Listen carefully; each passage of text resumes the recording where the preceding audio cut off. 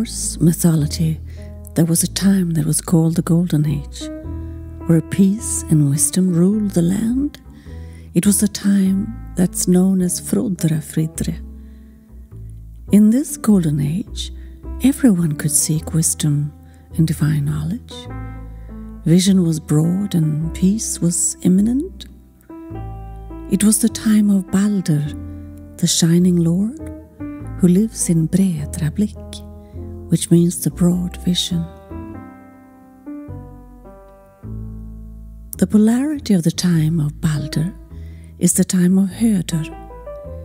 He is called the blind god of war and will arrive at the ending of the Golden Age, slowly but surely replacing the time of Balder, and then starts the process of Ragnarök, which is called the twilight of the gods. It was also the time when Kvasir, the personification of infinite wisdom and knowledge created by the gods, moved freely through the worlds. The sagas talked about a war between the gods, the Vanir and the Aesirs.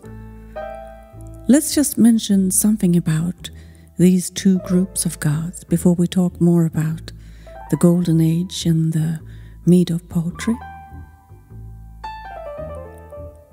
In Norse mythology, the Vanir gods are believed to be the oldest gods in Scandinavia, and originally being pre-Indo-European deities or Indo-European fertility gods. Among the Vanir gods are Njord, who rules the waves and the winds, and his children are Frey, who's called the Lord, who rules fertility and growth, and his twin sister Freya, the Lady, who has many names, but also is called the Great Ocean that thirsts and nourishes the world tree. This ocean is called Mardalr. Their mother is the unknown sister wife Njörun, who is considered to be an earth mother. There is also Heimdall and Ullr. They're also theorized to be members of the oldest gods, the Vanirs. Heimdall was born of 9 mothers, Jättemör, or sisters, depicted as waves of the ocean. He is also called the god of pure fire, den rena eldens gud. Heimdall, the one who shines over the world, is a sky god as well as a sun god. He was disguised as Rik in the poem Rikstöla, teaching the noble caste the runes. He was also called the progenitors of the Norse caste, Stamfader. The Aesirs are the gods of the pantheon that includes Odin, Frigg, Thor, Balder and Tyr.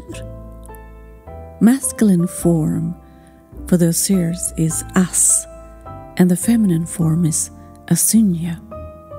The Aesir stems from Proto-Germanic, Ansus, which comes also from Proto-Indo-European, Hensus, which means life force, or the Sanskrit Asu, which also means life force.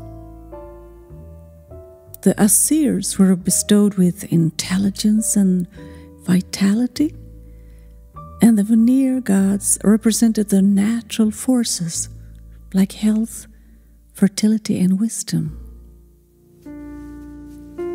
So there was a war between the Norse pantheon of the gods, the Aesirs and the Vanirs, gudaätterna. It was a war between the conscious mind and the laws of nature, one could say. But what brought on this war that eventually led to peace and the Golden Age? Let's talk about that. There was a vulva called Gullveig, a giantess from primordial time, urtid. Gullveig meaning Guldvägen, the golden way. She was speared by the Aesir and burnt 3 times, and yet thrice reborn. Upon her rebirth, the vulva name was changed to Heidre, meaning the bright and the clear one. This vulva is Valfreya, the choser of the slain, the leader of the Valkyries, a vanadis as old as the universe itself, the Lady Freya. Speculations has been made if the death and rebirth and resurrection of the vulva and the jealousy to conquer the gold from the Vanir provoked the Aesir-Vanir war. The Vala speaks about this in Valans Spådom, and she said, I remember giants born before time, those who in olden days had me fostered. 9 worlds I remember, before the present world tree sprang from the ground. I remember when Guldväg was killed with a spear. In the most high hall, they burned her. 3 times they burned, 3 times born, and yet she still lives. She was called Bright One, the clairvoyant vulva. She could send spells, and she could perform sage wherever she could. Ecstatic was her very soul. She was adored by wicked women, and the ruling forces went into their assembly seats, the high and holy gods, to hold their parliaments, with the question, should the Aesir carry a sacrifice or pay the fine for the harm done towards the enemy, the Vanirs? Odin then threw his sword. Broken were the walls of the Aesir stronghold, and victorious the Vanir gods were crossing the fields. Now let's look a little bit closer at this golden age, the time of Balder. The myth tells us that there were gold in the land. A golden ring lay on the sacred landscape for all to see, and no one stole it. It was also a time when Kvasir, the personification of infinite wisdom and knowledge, created by the gods, he moved freely through the worlds. It was a time of peace. When the walls of Asgard was ruptured, Gudaätterna, the pantheon of the gods, they declared peace with one another. It was a glorious time. And the high priestess, Lady Freya, she was appointed to be the Blodgudja in the high hall. She then instructed the gods to pour their divine essence into a cauldron in kittel, and the pantheon of the gods, they spat, alltså spottade. They collected their saliva in this cauldron and filled it with the power of divine union and with all their knowledge. This became the sacred mead of memory, the mead of poetry and immortality. And from their spit they created a man named Kvasir, who was considered to be the wisest among them all, so wise that there were no questions that he could not answer. Kvasir, he traveled in the world of peace, spreading noble knowledge and wisdom to mankind, until the dwarfs, Fjalar and Galar. Fjalar means the deceiver and Galar means the screamer. They killed Kvasir and drained him of his blood. They mixed his blood with honey, This is the poetic mead, and I drank from the vessel Odrerir. This is the mead of poetry and also known as the mead of Söttingre. This mead imbues, besjälar, the drinker with skald and wisdom and bestows on him immortality. And skald means one who speaks like a poet. So the dwarves killed this divine wisdom and poured its essence back into the cauldron, and they guarded it jealously.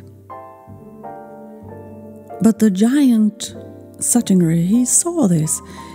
He avenged the wars because they had taken the mead, and they had killed his father, Gilling.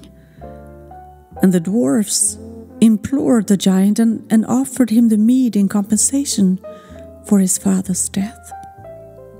But the giant rather decided to put the mead in a place called Hintbjörk, where his daughter Gunnlöd was in charge of guarding it.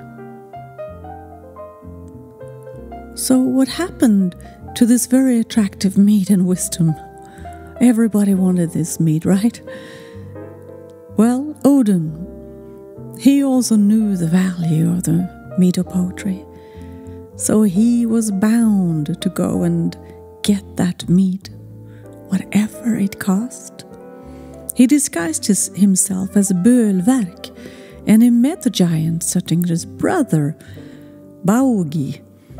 He was guarding the mead, and Odin then proposed to him that he could work in replacement of the 9 useless slaves that he had. And in exchange, he would get a sip of the Söttingre mead. And Baugi, the brother of the giant, he said that was okay. And Odin then gave him a drill and asked him, would you drill me a hole in the mountain Hintberg? And the giant did. Then quickly Odin took the shape of a snake, and he managed to get into the underworld where the mead was, and where Gunnlöd was guarding that mead.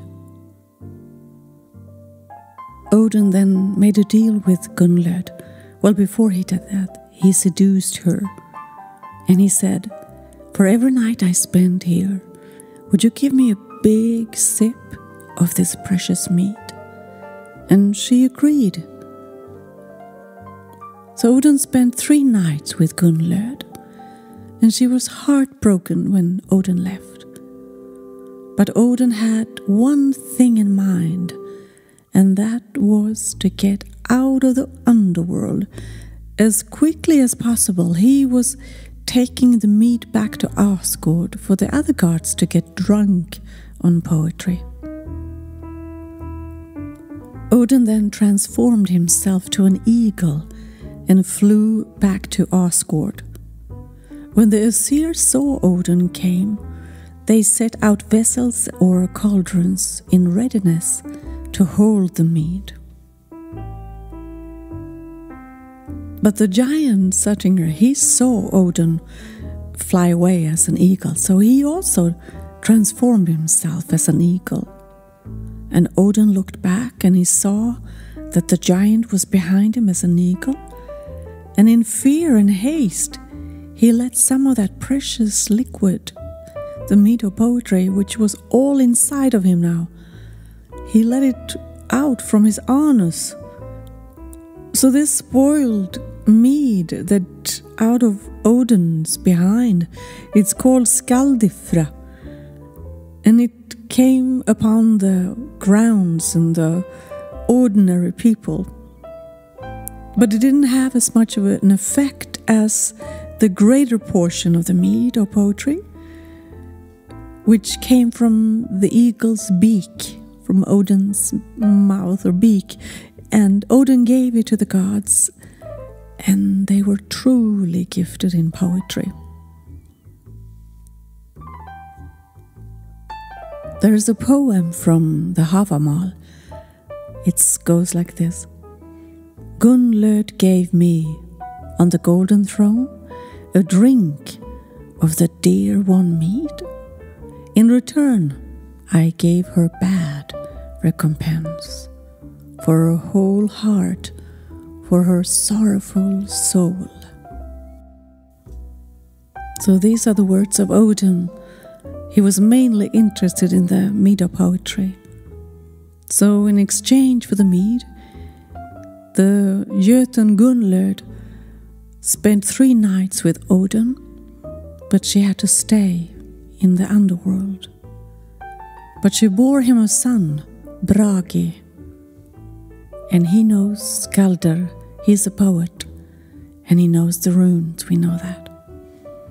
And when Bragi came of age, he could leave the mountain and join his father Odin, and he did. So for those who forever after wish to find this divine wisdom, will have to seek it when fearless facing death. The warrior will then be offered the mead of wisdom from the Valkyrie in the underworld. And the precious mead was forever brought into the underworld, hidden from humanity.